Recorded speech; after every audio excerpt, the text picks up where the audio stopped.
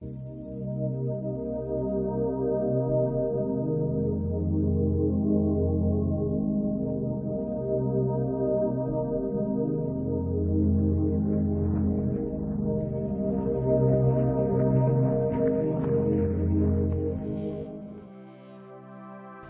to the European barn owl, the Malaysian variety made its way to the peninsula by crossing the Straits of Malacca from Sumatra in Indonesia.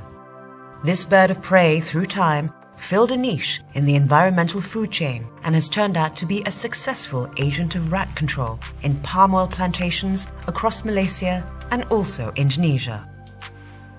The idea of using barn owls as a means of controlling the rat population has its provenance in Malaysia in the 1960s.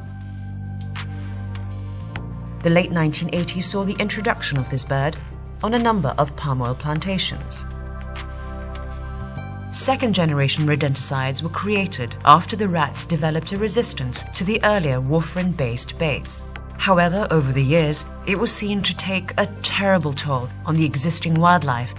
This alarming finding called for a serious rethink in the application of rodenticides. These night vision shots show what a formidable hunter the barn owl is. Striking without warning, the owl mantles the rat, covering it with its wings. This is common in most birds of prey.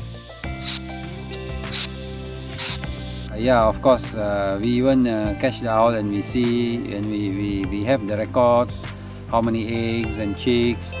We keep track on the owls, and it's like our pet.